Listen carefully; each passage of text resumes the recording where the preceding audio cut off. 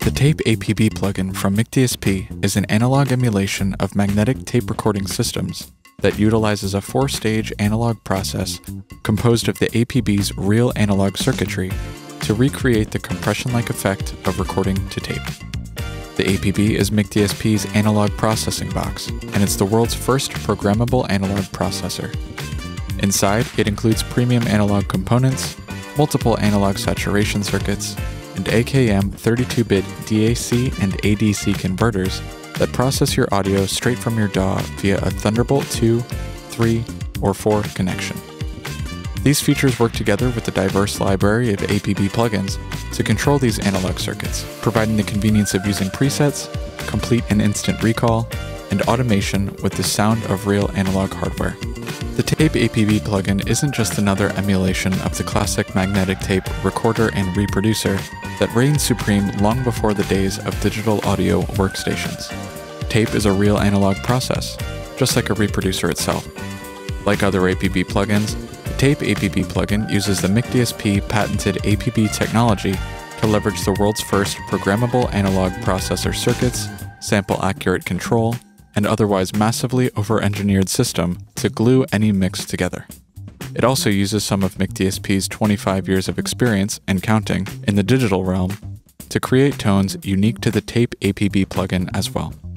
On the UI, the user has control over 2 different tape types, 2 playback head configurations, low-end bump amount, and the low-end rolloff frequency.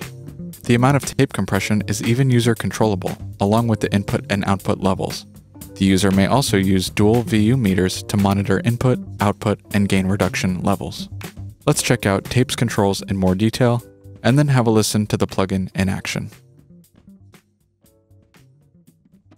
The left and right sides of the plugin are mirror images of each other, so we'll start on the left side of the plugin UI, and then discuss the options in the middle of the UI. Starting with the black knobs, we have rolloff, bump, and comp. Rolloff is the frequency at which playback reproduction levels begin to reduce. This phenomenon is generally caused by increasing playback speed, but in tape, it is reduced to a user control. Next, bump designates the amount of ripple and the low frequency response near the frequency selected by the rolloff control. This emulates the playback head ripple that is generally caused by the width of each track on an actual reel of tape and the tape machine itself, but just like the rolloff control, this sound is reduced to a convenient user control. The last black knob is comp, which is the amount of dynamic range compression caused by the tape type selected by the tape switch directly to its left. Speaking of which, each side of the plugin features 2 switches, tape and head. Tape selects the physical tape type or formulation. Both of these options, GP9 and 456, encompass the sounds of the 1970s and 80s. The 456 formulation has a larger tape compression and saturation region and is more prone to pumping tape compression effects, while the GP9 formulation has a much smaller tape compression and saturation region with a slightly wider dynamic range. The head switch selects the playback head configuration. The 2 options, 80s and 70s, incorporate characteristics of magnetic tape machines made during those eras. 80s has a much narrower low-end boost and a steeper low-end rolloff for an overall tighter sound, while 70s has a much broader low-end boost and a broad low-mid scoop that, when combined with the boost, is more likely to result in pleasant tape-like overloading. The final knobs on the UI are the in and out knobs, which are white and orange respectively. In designates the amount of gain at the plugin's input stage, and out applies the amount of gain at the plugin's output stage. Note that the tape algorithm is designed to prevent substantial overloading and will not generate all of the selected output gain if the signal level is already near the maximum dynamic range of the analog signal path. Now let's move on to the middle portion of the plugin UI, which includes some switches and VU meters. We'll start with the switches. First up is the VU meter mode selector switch at the top, which includes in, GR, and out options. Use this switch to select what type of level the VU meters display, the input level, gain reduction amount, or output level, respectively. This switch is mirrored on either side of the VU meters. The bottom left switch is the processing mode selector, which includes dual, SP, and MS options. While MS, or mid-side, is selected, The left side of the plugin UI will only process the mids of the input signal, whereas the right side of the plugin UI will only process the sides of the input signal. When the dual or SP mode is selected, the left side of the UI will only process the left side of the stereo field, and the right side of the UI will only process the right side of the stereo field. When dual is used, gain reduction will be applied to the left and right sides of the stereo field independently, and when SP is used, the plugin will apply the same amount of gain reduction to both sides of the stereo field.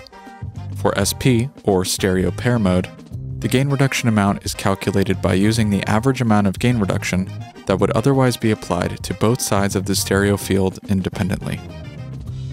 The final switch in the middle section of the UI is the control linking mode selector, which has dual, L1, and L2 options. Dual allows for changes to be applied to the left side of the plugin without applying those same changes on the right side, and vice versa. Enabling L1 or L2 will result in linking the left and right sides of the plugin together, so changes made to the left side will also be applied to the right side, and vice versa. The difference between these two modes is how they behave when the user writes automation data for any tape parameters.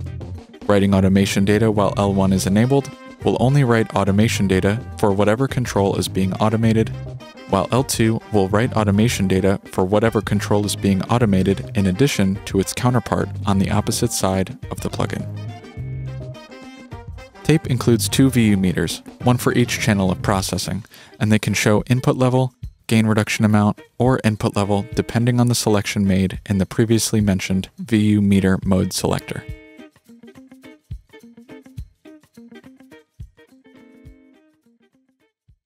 Our first example is a drum kit. Let's hear it with and without tape.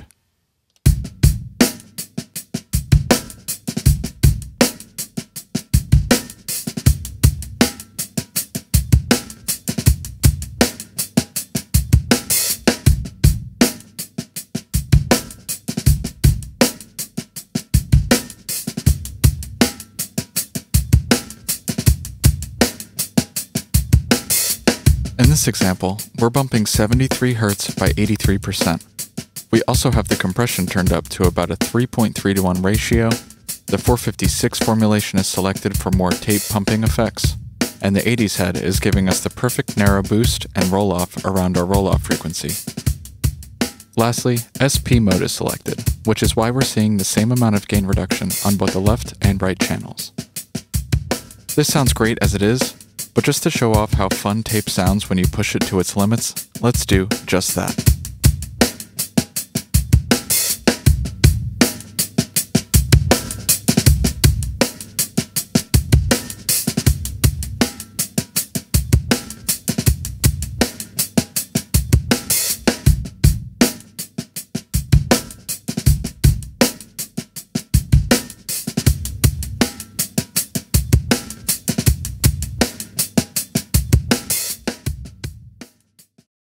For this next example, we have tape on a mix bus for a track that's already pretty funky, but let's make it even funkier by gluing it together with tape.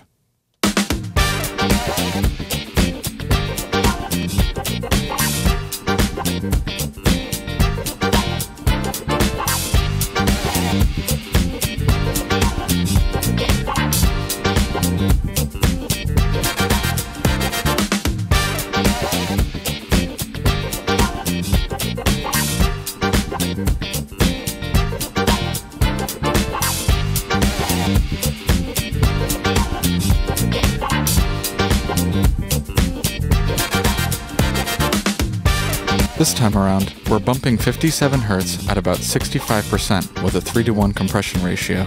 Additionally, our tape and head selections are both different for this example. GP9 is selected for a more subtle sound with less pumping effects, and the 70s head is giving us a more broad boost and roll-off.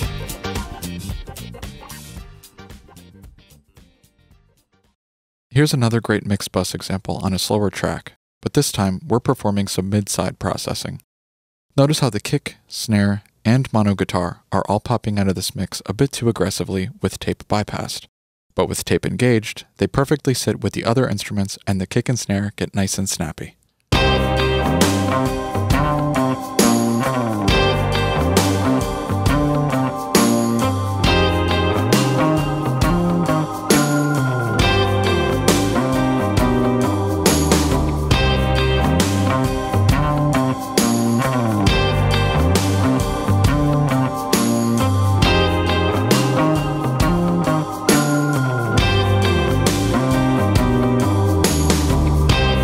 Since we're in mid-side mode and not stereo, pair, or dual mode, the left side of the plugin is operating on the mids, while the right side is operating on the sides. In the mids, we have a 54% bump at 76 Hz to add some thickness to the mono elements of this mix, most noticeably the kick and bass. We're also compressing with a 3:1 ratio. On the sides, the low-end information is much less significant, so we have the roll-off set at 155 Hz with another 54% bump.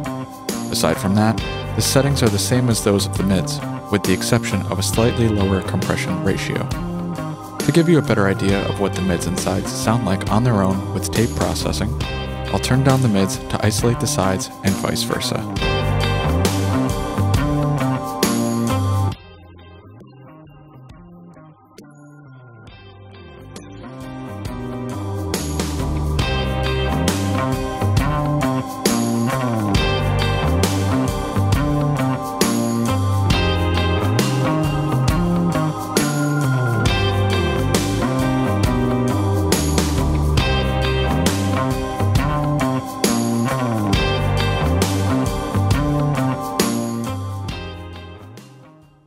Next up is a deep male vocal that would benefit from low-mid thickness from tape. Here's how it sounds with and without the plugin. There's nothing like your love to get me through the day. There's nothing like your touch to get me carried away. There's nothing like your love to get me through the day. There's nothing like your touch to get me carried away. On this example, we're using stereo pair mode again with a 61% bump all the way up at 200 Hz. Don't be afraid to go for high roll-off frequencies on individual tracks like this one, as tape can add beautiful analog warmth to all parts of the low-end and low-mid portions of the frequency spectrum. To round out this example, we're also using the 70s head, the GP9 formulation, and a 2.75:1 compression ratio for some gentle tape compression. The TAPE APB plugin is a great processor for adding a final touch to any track or entire mix. It applies the sound of tape compression, saturation, and warmth you've come to know and love, all with the help of real analog circuitry within the MIC-DSP analog processing box.